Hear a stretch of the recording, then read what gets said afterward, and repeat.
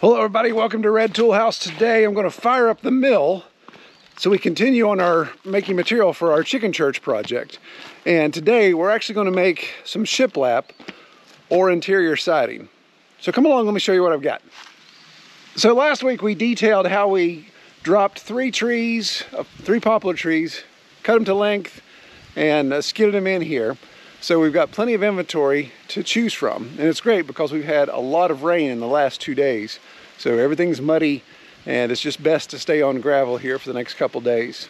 So since we have a lot of poplar, we're going to take some of this smaller stuff and we're going to mill 2/4, a little bit more than 1/2 thick boards that shooting for 6 to 7 inches wide. We'll see how the smallest one comes out. And we'll use that as horizontal siding inside the chicken church. So you may be thinking, now, siding inside the chicken church or interior walls, isn't that kind of overkill for a chicken coop? And yeah, if it was just for cosmetic purposes, then I would say, yeah, it's a bit overkill, but so's obviously building a chicken church. But let me show you what we have here in our brooder. And this is why I want to put siding in the chicken church. It actually helps with clean out.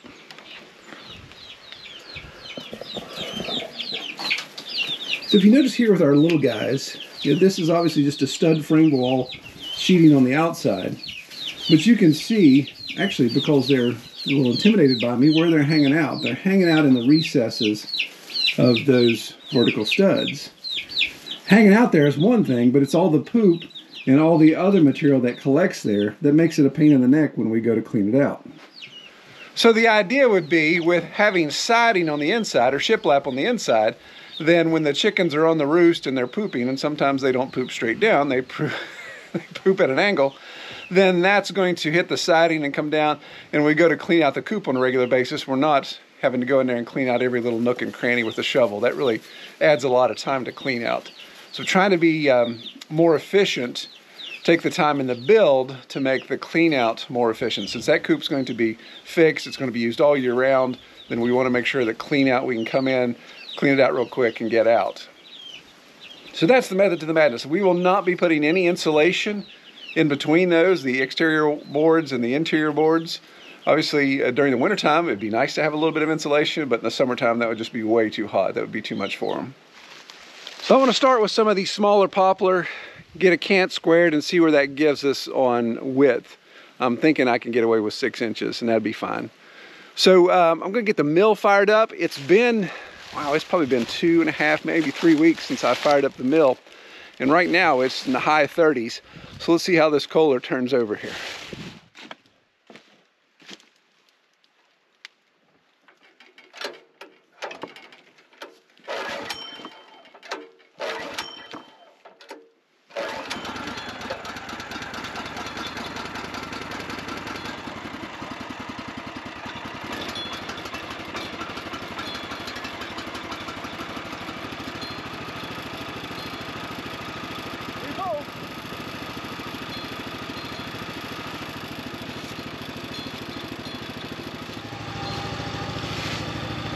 Well, horse poo. We've got a flat tire on the tractor. So let's see about remedying that first.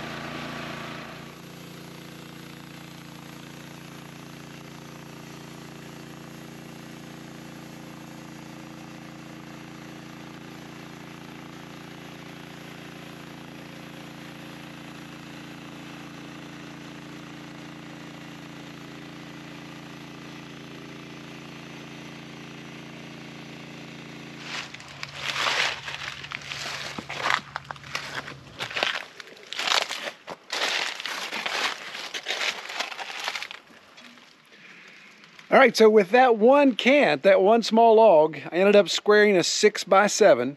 So 6 was my width. And I was able to get 12 half-inch thick, 6-inch wide boards, woo, out of that one cant. And of course the bottom, since my mill won't cut below 1 inch safely, left a 1x6 there. So we're making good progress. So one log got me 12, I think I need 8. I need 8 per 2 long sides. So I'm probably halfway there actually to do all the siding inside the chicken church with just one log, doing this at 1/2 inch. So I'm gonna get this stacked up and we'll grab another log.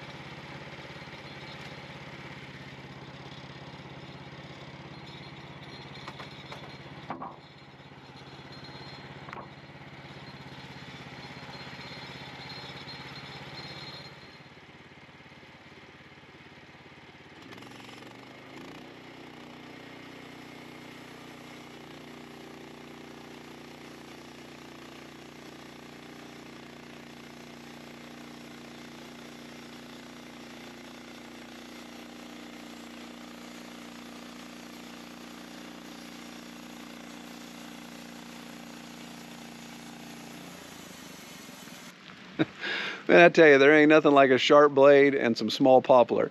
That was pretty much effortless. It's like cutting butter. But I was able to get 12 more boards out of that, plus a 1x6 that we'll just put on our pile and use for something. But this should actually get me what I need to do. That makes a total of 24 boards, and we need 8 per side of the 2 main sides. And so that's 16, and then the other 8 can be divided up because of the door and some of the other features will break that up. So we actually have all we need to do. We're not going to do the rafter, the peaks. We're just going to do those sidewalls up to a certain point again to keep chicken poop from going down in behind it. So now I want to get these stacked up and get some weight on them. We are going to install these green, but I still want to get some weight on them just so they don't have a chance to curl up in between the time of doing this and of course getting up there to actually get them installed.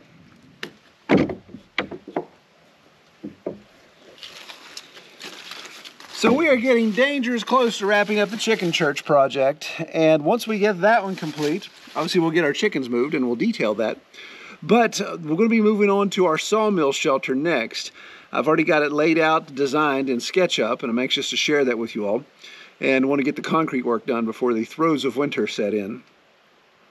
But I'm not going to spoil it yet. There's some additional details into how we're going to build that and start building the retreat cabin and shower house.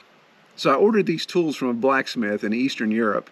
Highly recommended. I'm really anxious to get them in, but I ordered them the last week of August, and I got shipping notification a couple weeks ago that they had shipped, and it looks like the expected delivery date is going to be the first week of December.